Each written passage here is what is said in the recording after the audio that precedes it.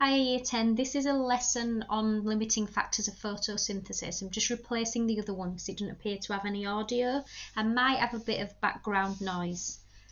Okay, so first of all I'd like you to look at this image and I'd like you to see if you can figure out what's going on in it. So you've got a light and it's emitting photons, so that's little packets of light energy, and so you can see that something is happening as the area is increasing, or if you were moving something a distance away from that light. Okay, so we're looking at the limiting factors of photosynthesis. We've done some of this in the lesson, so it might be that you were in the lesson and you don't need to do the graphs because you remember doing them, or it's just a recap for other people and you can answer the exam questions. This is what your spec requires you to know, and you can see that most of it is higher tier, especially the bit about inverse square law, so you might not need to make notes on that as well. Okay, so a limiting factor is part of the photosynthesis reaction that is in short supply, which prevents the rate from increasing any further. So we already know what factors are affecting photosynthesis, and it's pretty much the reactants that go in. So we've got carbon dioxide. I'm going to do it in formula so that it's easier for me to write. We've got water, and then we've got light energy. Just going to put light E. And then also, in order for light energy to be absorbed by a plant, it needs to have chlorophyll. And then that makes glucose and oxygen. And if I'm just going to balance it, so 666 EV number. Okay, so carbon dioxide concentration affects photosynthesis, water availability affects photosynthesis, the light intensity, and the chlorophyll concentration. So if plants have yellow leaves and they don't have as much chlorophyll, they're not going to photosynthesize as much. And then a factor that usually affects most reactions is temperature. So they're the factors that affect photosynthesis.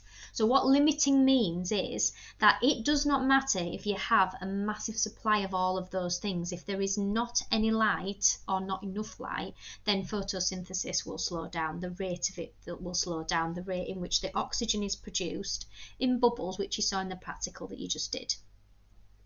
So here is a graph that represents that. So on the x-axis you've got light intensity, and on the y-axis you've got rate of photosynthesis. So rate is product over time, isn't it? So it's how much oxygen is being produced in a certain time, or how much glucose. So when I look at this graph, it has two parts. It's got an A and it's got a B. So you can see that as this increases, so as light intensity increases, the rate of photosynthesis increases up to this point. So they're increasing. And what we would say is at this point, it would actually be the light intensity that is limiting photosynthesis here, because we can quite clearly see that if you keep adding more light intensity, the rate goes up. So it's being limited by the light. Now, when we get to point B, where it plateaus or levels off, that means that the rate is not increasing or decreasing. Now, we've been told here that we've still got lots of light, so that must be because of another reason. And because we've not been given any other information, if it's not light, then it's either going to be carbon dioxide concentration, water availability, chlorophyll concentration, or temperature. Now, if in that exam question you've been told that we're growing tomatoes in a greenhouse and the greenhouse is at the correct temperature and there's plenty of water available, then you would have to think that it's probably the carbon dioxide or it's the chlorophyll concentration. So you have to go on what the question's told you. So that's what a limiting factor is. So I'm just going to move ahead to this slide. So what you could do is you could draw this graph out. If you've already done this in class, you don't need to do it again. But you label it A and you label it B. And at A, I'm going to put a text box in here actually, so it's easier. At A, we can say that as the light intensity increases, the rate of photosynthesis increases. This is the main trend. But what we also need to know here is at this point, light intensity is limiting the rate. Okay? Then what we can do is we can have point B. So we can say here that the rate levels off. This is because although there is enough light, photosynthesis is being limited by one or more other factors, and this would be your carbon dioxide. So we'd say carbon dioxide concentration, we'd say chlorophyll concentration, we'd say temperature, we would say water availability. So it's one of those.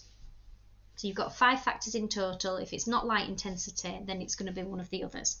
So what I would like you to do is I would like you to draw out all of these graphs. You'll notice chlorophyll concentration's not there, so you'd need 4 graphs. The chlorophyll graph is exactly the same as this water availability graph. So you can just put chlorophyll concentration. So all those graphs are the same, chlorophyll, except for the temperature one. That's different. So I'm just going to go through the temperature graph because that's slightly different. So on the temperature, it's got 3 changes. It's got an A, a B, and a C. So I'm just going to draw those on. So it's got A, B, and C. The reason I know that it's got an A, a B, and a C is because it changes shape 3 times. If I were asked to describe that graph, I would be describing the pattern. So I'd be saying that the line goes up, it reaches a peak, and then it goes down again. Okay, so at A, it's the same relationship in all of the graphs based on what factor is showing. So at A, you've got as temperature increases, the rate of photosynthesis increases. At this point, the temperature is limiting the rate. Because we can clearly see that if you keep increasing the temperature up to B, then it does increase the rate. So we're just being held back by the temperature. Now, why is this? So when we're back in school, I'll show you a pop song by Rachel Stevens. Feel free to look it up on YouTube. It's called More, More, More. And I always think about that when I'm thinking about temperature and chemical reactions. So I always think more, more, more. Okay, and this is because the more heat energy that we have, the more kinetic energy. So the more heat energy, the more the reactants move about, kinetic energy, the more collisions that we have. So you have collisions between the reactants, which then makes product. So that is why increasing the temperature increases the rate. At B, we have the optimum temperature.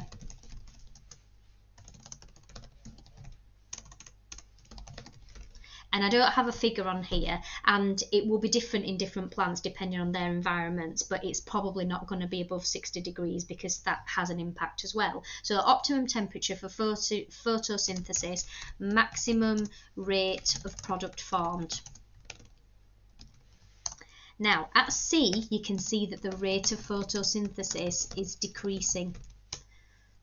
The rate of photosynthesis is decreasing because the line's going down. So something's wrong, isn't it? Let me just spell this properly. Decreasing. So something's wrong. The rate is going down. That means that oxygen and glucose are no longer being made, or they're being made at a slower and slower and slower rate. Now this is because the rate of photosynthesis is decreasing because as temperature exceeds 60 degrees, enzymes involved in photosynthesis denature, which means the product can no longer form. Now we've not done B2 yet, so I'm just going to explain very quickly what denaturing means. I'm just going to draw. So basically enzymes have got a funny shaped region called an active site. So it's called an active site. Site as in building site, not as in the second site. And then the reactants have got a certain shape, but we call them substrates. And so basically what happens is that there's a collision between the reactants and the enzymes, and they fit together, and they then can produce glucose and oxygen. Now what happens at this point here is that active site has changed shape. So the active site is denatured. And when the active site is denatured, the substrate won't fit anymore, so the product can't be formed. And that's irreversible, so that it's almost like the enzyme's broken. But we don't say in exams the enzyme is broken. We say that the active site has denatured, it's changed shape, and the substrate no longer fits. So that's why it causes a decrease in the rate. So the temperature graph is slightly different. So you can then go on and do this question, which is in your notebook, and this question, and then I'll go through it. Now, this question's got a little bit here about the inverse square law. So just draw again. Now, you're going to need an explanation of that. So, depending on what group you're in, you'll have a different question in your notebook. So, if you think you're likely to be doing the higher tier, then you need to continue watching the video. If not, you can stop it and get on with the work. Feel free to continue to watch the video if you want to. Right, okay, so I'm just going to show you this. This is the inverse square law. So what you can see here is this would be the point where the light source would be. Okay, so we would have distance on the x-axis and light intensity on the y-axis. Okay, so what happens is as distance increases, the light intensity decreases, so it forms a pattern like that. So that's called inverse proportion, because it's doing the opposite of what you'd think. Inverse proportion. So that means that the distance increasing means that the light intensity decreases. Now, when you look at those squares, you probably think, I don't understand why, because that's more like there's more light at the further you are away. Now, at each of these distances, you would get a value. So these are equal distances, but I'm not going to go up in equal distances. Let's say I had a distance of 5, I had a distance of 10, and I had a distance of 20. So I've doubled it every time. To calculate distance squared, I have to times them by each other. So 5 times 5 is the same as 5 squared, isn't it? So 5 times 5 is 25. And then 10 times 10 is 100. And 20 times 20 is 400. So these are all the d squared. So to work out the light intensity, you have to do then 1 divided by 25, 1 divided by 100, 1 divided by 400. If I can remember these off of the top of my head, 1 divided by 25 is 0.04, 1 divided by 100 is 0.01, and 1 divided by 400 is 0.0025. You can check them because I'm just remembering these from yesterday. But you can see that this number here is smaller. So as the distance is increasing away from the light source, the light intensity is getting smaller, which is what that graph is showing. And that's called the inverse square law, because we're using squared numbers. And these are called square numbers in maths because you can form a square with them. So the next one along would be a 4x4 square. If I can draw it. So you're used to squared numbers. Now I'm just going to go back and show you why that is. So if you have a look here, when the light source is close, all of the photons hit that area, so they hit that one square. If you move it away, the area where the light has to spread out to, it's not increasing, isn't the light? It's got the same amount of photons, so they'll only actually hit 1/4 of that area. It wouldn't be in that particular region, it'd be distributed across all of it, but it's been shown like that to make it easier to understand.